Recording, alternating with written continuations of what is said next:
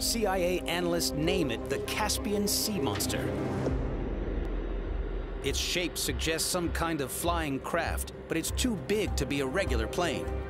The length of this thing is anywhere between 350, 400 feet. The wingspan is maybe only 100 feet. How is that going to fly? If it's an entirely new type of flying craft, it's twice the size of the largest commercial airline built to date, the giant 747. Such a machine could deliver an enormous nuclear payload. This is really frightening. The CIA had to get in there and get more intel to figure out exactly what's going on. The CIA commissions an ambitious new task force. Declassified records reveal it greenlights Project Aquiline, the development of a top-secret surveillance program based in Area 51. Somebody says, hey, how about a bird? That's really a drone, taking pictures. And they say, sure, let's do it. Well, this is actually the start of our drone program. The Project Aquiline drone looks like a bird. It glides like a bird. But it's the first ever unmanned airplane with a camera for a head. The problem is at this time, it was very difficult to fly such a thing, so they kept crashing it in the tests. It was too risky. They couldn't use it for this.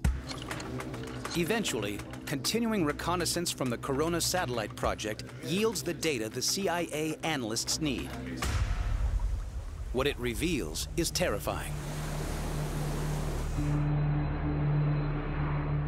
The mystery craft is neither a plane nor a boat, but a deadly hybrid. It's a boat that flies.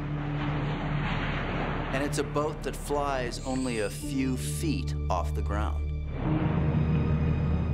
A plane moves forward, displaces the air. The idea is if you're close enough to the ground, the air forces back up, maintains lift.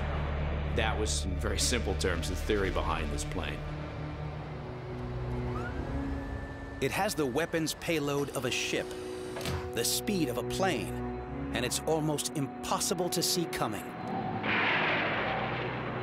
The most beautiful part about this design is it flies so low, it flies right underneath radar. So when you think about it, this can just appear out of the middle of nowhere. They could be invading San Francisco in 3 hours, and we wouldn't know they were there until they arrived. It's mind-blowing.